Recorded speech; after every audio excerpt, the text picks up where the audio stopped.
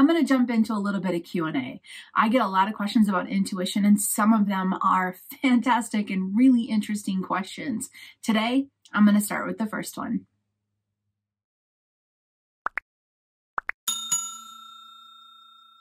When it comes to teaching, one of the tools that I absolutely love is Q&A, question and answer. And I love this tool. I love doing it. I actually do a Q&A session, a pretty extensive one, once a month inside my spiritual community. I'll put a link in here for you for that if you want even more. But I love Q&A because I can teach, I can share what I know, but it's when that back and forth starts to happen that we get to go deeper and deeper and deeper into concepts. So I'm just kicking this series off. If you have a question that you want to ask, please send it in via email. If you're watching this, through the video link, go ahead and put the comment right below, ask a question right in there, and I will start adding those into this series. Please also note that when it comes to questions, there's no question that's too strange. Literally, we're talking about intuition. We're talking about the metaphysical world. Most of the best questions out there that come through start with, this might sound weird, but. So feel free to ask any question. I want to tackle them all. Let's jump into our first one. The first question comes from Jessica in Idaho. This is a question that came through in email, and I thought, this is the perfect question to start this portion of teachings off.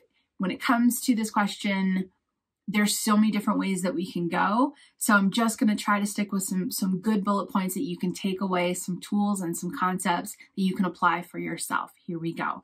Jessica's question is this. When it comes to intuition, are there specific tells that let you know when it's your intuition and not just you making it up? This is a fantastic question. Absolutely fantastic. Here we go. Yes. And I wish that I could tell you exactly what they are, but you know what I can do? I can tell you how to find them. So let's start with some basic concepts. First off, everyone's intuition is very, very strong. Anyone that tells you different than that is trying to set up some sort of, gifted concept of this person can do this and this person can't do this. That's not the way it works. Every single spirit in a human body has access to very strong intuition. So let's get that one right out of the gate. Everyone is strong, including you. It's a matter of opening up that intuitive channel. And we typically live a life where we don't necessarily need to open up an intuitive channel. So when we find interest in it, it comes around and we think, hey, this could be a benefit to us. These are the tools that help you to open that up. So first off, don't assume that you're not intuitive, because you are. You're very intuitive and very strong intuitively. Secondly, everyone is wired differently. If we try to use our intuition the same way somebody else does, we are most likely not going to succeed at the levels that we could if we learn how to use our intuition for ourselves the way that our system works best. Now, with those things said, when it comes to tells, yes, every person has a tell. Every person has something that happens within their other 5 senses that lets them know that intuition is coming through. Now, this might be a very soft whisper in the beginning, but once you identify these, they start to be like a nice, gentle alarm saying, hey, heads up, pay attention. Something coming through is intuitive and not just your imagination, and you're not just making it up. Some of these tells include, but absolutely are not limited to, ringing in the ears, or always get those checked by a doctor anyway, because it's always good to make sure that, it's not a physical thing. But for some, they might get just a quick ringing in the ear. The minute they pay attention to it and say, okay, I'm listening, the ringing will go away. That'll let you know. If the ringing never goes away, you might want to check into it physically. A lot of people get goosebumps, or like we like to say in my spiritual community, we call them soul shivers. And one of the members came up with that, and I was like, that's beautiful. But that rush that goes through you, you can be in 95-degree weather and you can still get goosebumps. That's a confirmation for many people. Some people, like myself, this is one of my tells. When something's coming in intuitively, I feel like the world kind of dissipates or fogs over a little bit.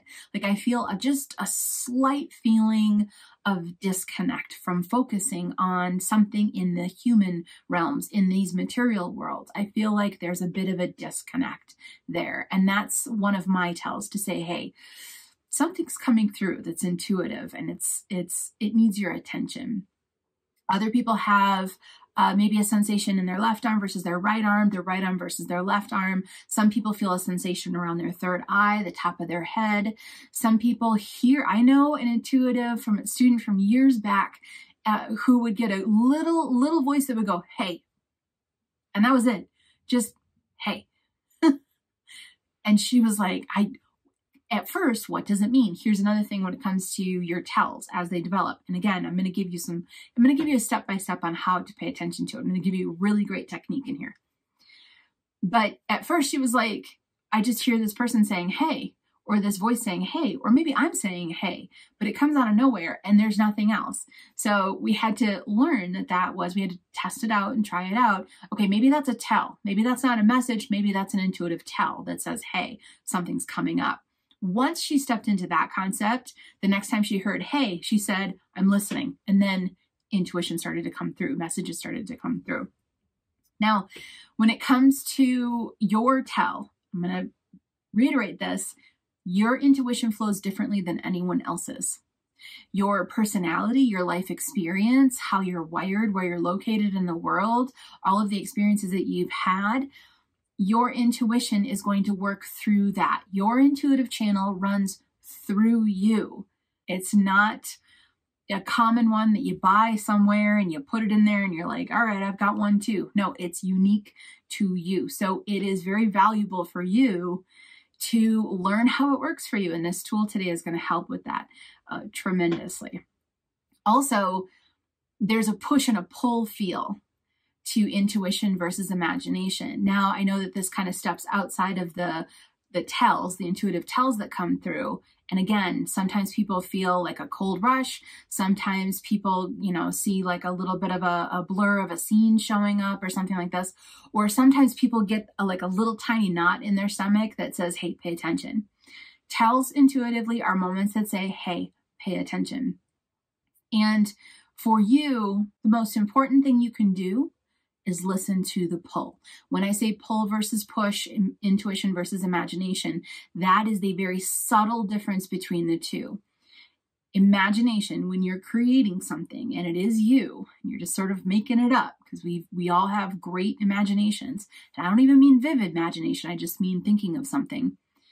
When it comes to making that come into life imagination, there's a push to it where you feel like you are creating the next step and you're pushing out a scene and creating it and almost sort of painting the experience into life.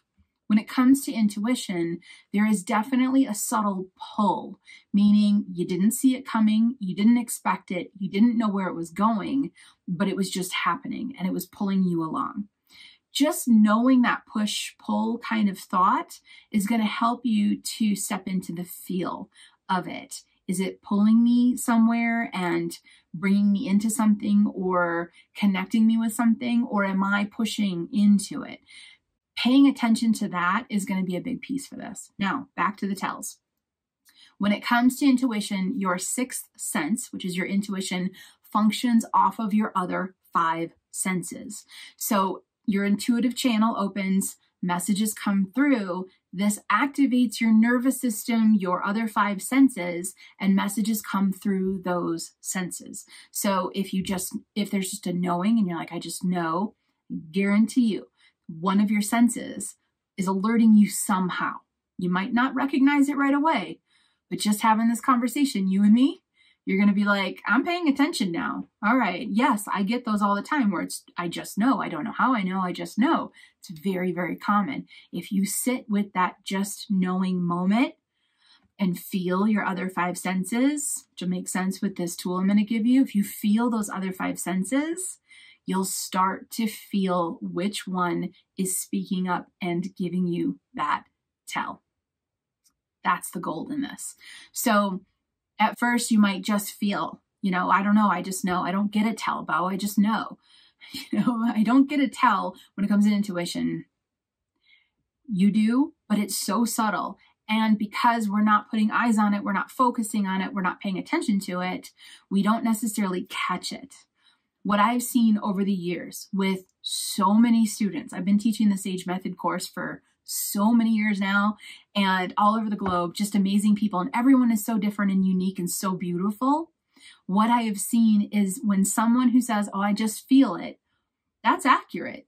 And you're right. It is an intuitive moment. You don't know how you know, but you know, it's still intuition. It's still coming through. But when they stop and review that moment and they get into that practice of stopping and reviewing, how did I know? What happened was maybe it's subtle, but they catch it. And I've seen it over and over and over again where they go, you know what? Yeah, I feel like I heard the words, or I feel like I saw something flash real quick, or, my memory popped something up. Once you start doing that, you start expanding in the other 5 senses. This is when these other 5 senses can start giving you a lot of tells to say, hey, stop, gotta listen, pay attention.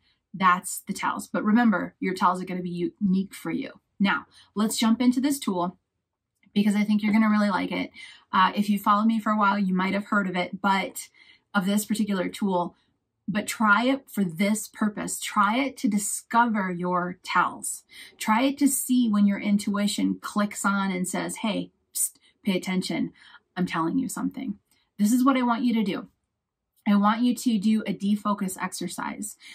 Everything that you're looking for intuitively is in the spiritual realms. It's in the in-between. It's not in the solid. So this is a defocusing exercise. When your physical eyes focus on something in this solid material world, you're not focused on where the intuition is coming from, where the messages are coming from. You're focused on this solid world. So let's do this. What I want you to do is I want you to sit about 4 or 5 feet away from a blank wall.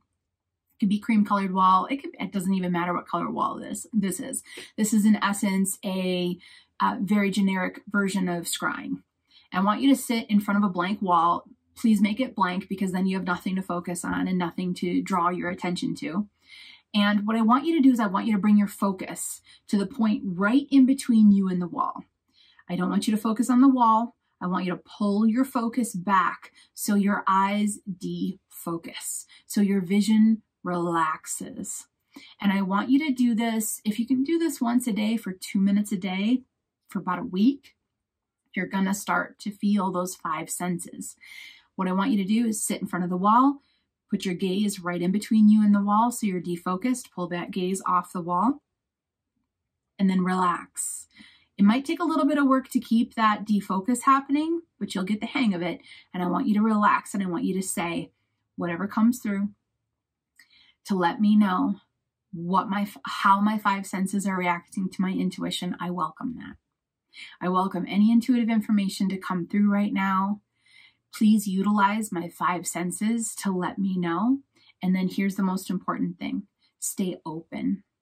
Don't grab onto the first one. Just when something happens and you feel perhaps a chill, just say thank you. Thank you for the intuitive chill. Thank you for using my 5 senses. Please show me another example of using my 5 senses through my intuitive channel. And just allow yourself to relax into it. Stay open.